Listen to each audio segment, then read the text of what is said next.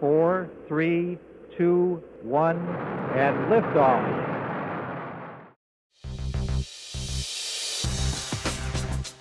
Man had successfully reached the heavens.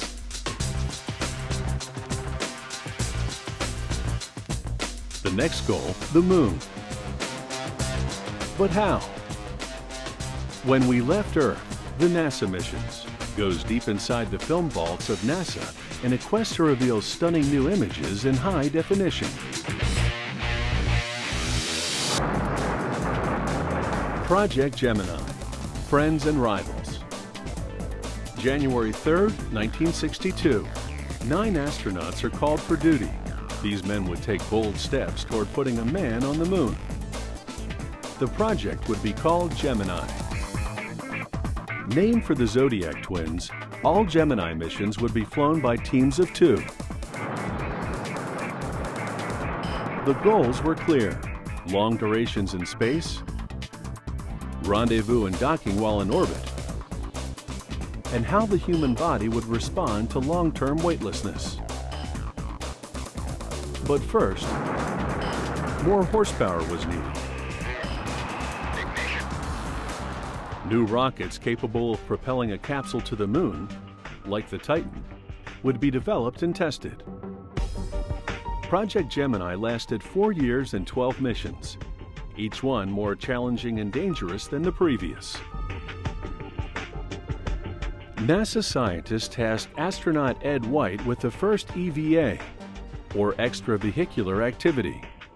Gemini 4, Hawaii, Capcom. We just had word from Houston. We're ready to have you get out whenever you're ready.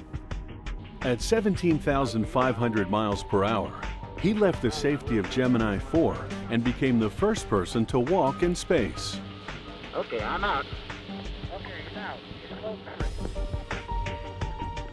White, tethered by a lifeline for 36 minutes, proved that astronauts could survive weightlessness in space, a crucial step towards landing a man on the moon. This is the greatest experience. It's just tremendous.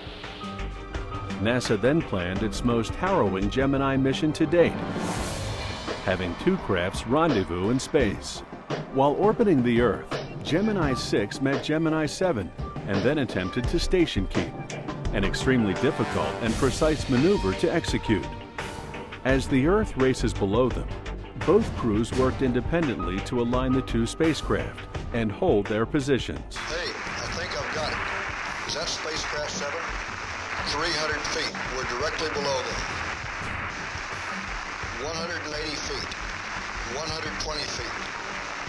Holding 120 feet, Wally. Gemini 6 edged closer to Gemini 7. No 2 crafts had ever been this close. Like a magnificent dance, it was over in less than 5 hours and 3 orbits around the Earth.